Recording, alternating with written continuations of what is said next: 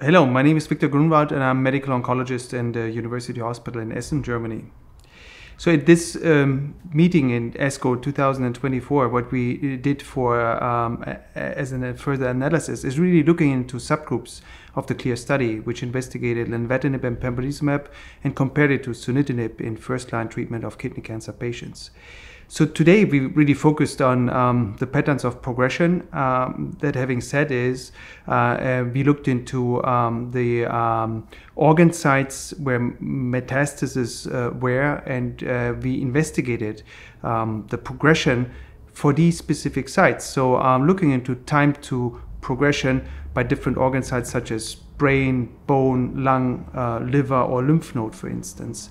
And what we observed was really that the benefit of the combination of Lenvatinib and Pembrolizumab was maintained over sunitinib, and that reconfirmed, I think, the usability or the position of Lenvatinib and Pembrolizumab as a first-line option in kidney cancer patients.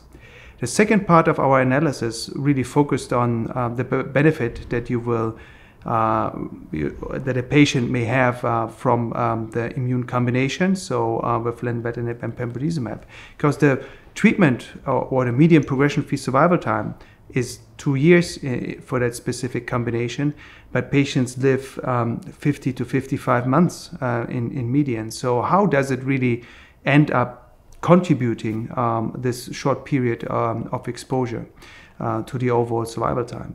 And I think that for that purpose, we looked into how the tumor burden really behaved over time. So starting off with the baseline tumor burden and how it has been at the time of progression.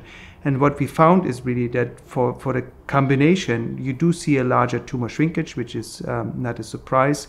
But at the time of progression, patients in the combination arm with Lenvatinib and Pembrolizumab had a decrease by 48% of their original tumor burden, and it was higher than with sunitinib alone, because for those patients the decrease was like 17%. So I think these observations really indicate that patients that get off therapy and go into second line with the combination seem to be in a better state.